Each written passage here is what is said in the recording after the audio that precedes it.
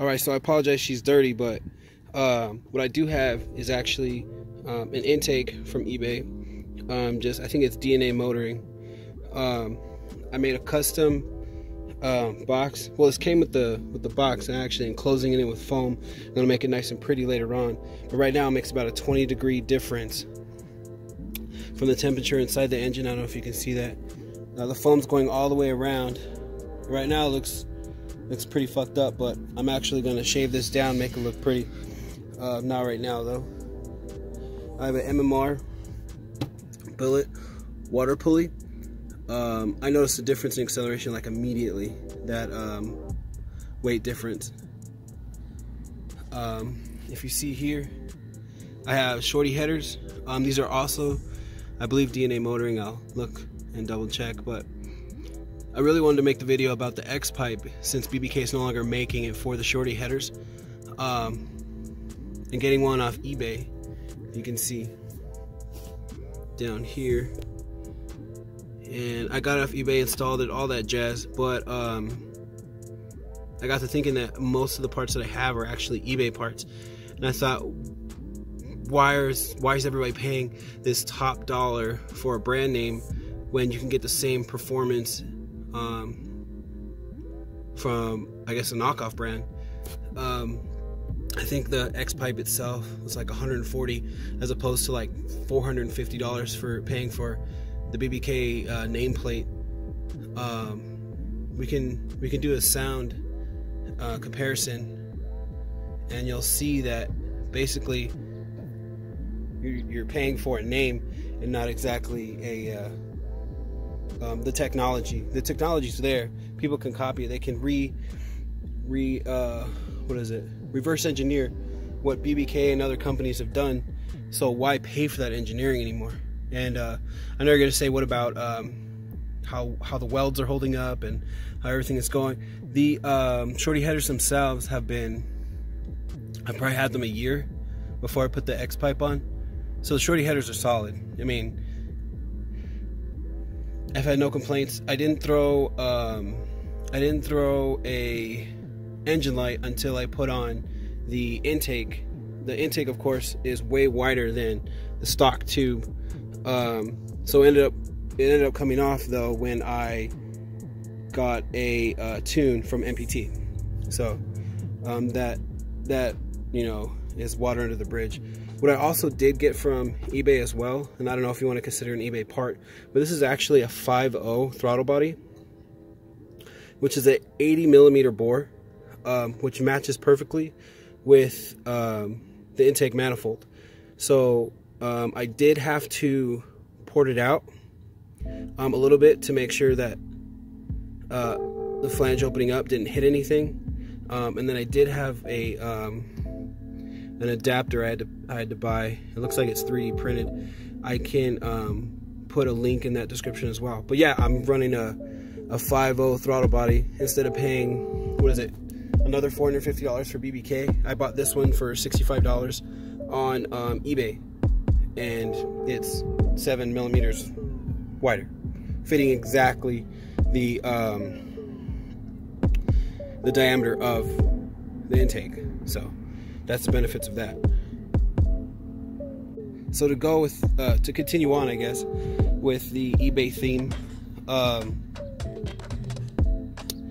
I did purchase these JBA's Axlebacks. They sound pretty good on the 4.0 V6s, so I figured on the 3.7s it would be no different. There's a little tinny muscle car sound, but it does improve. Since all that prerequisite stuff is out of the way, let's do what you guys came here for. Let's start her up.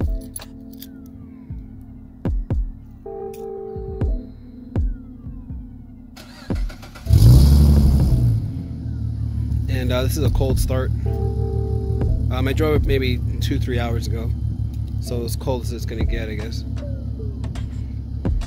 And this is a MPT PRX tune.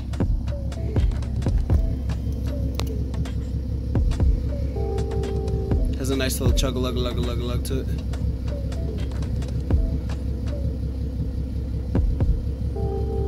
get some revs in.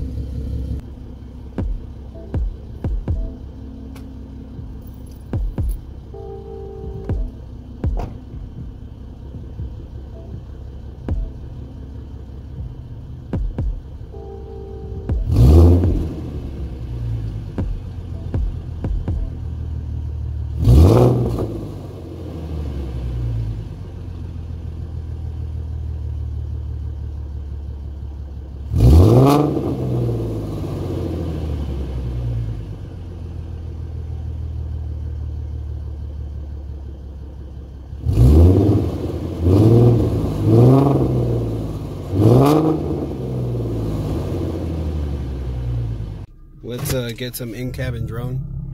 See how that is.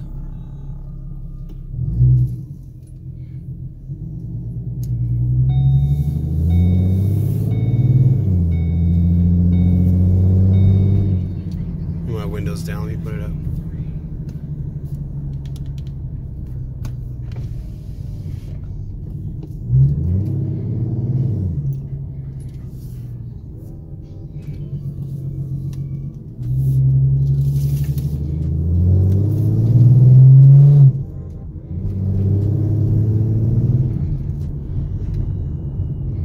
Sorry for the shaky camera, I'm holding this shit until I get my camera game up.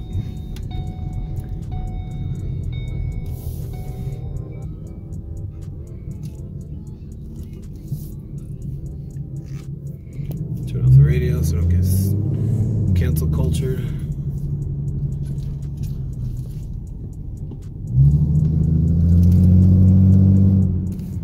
So that's a nice grumble to it. I of course will need some resonators to kind of X out that that rasp or that trombone sound. Other than that, man, I'm pretty comfortable with it.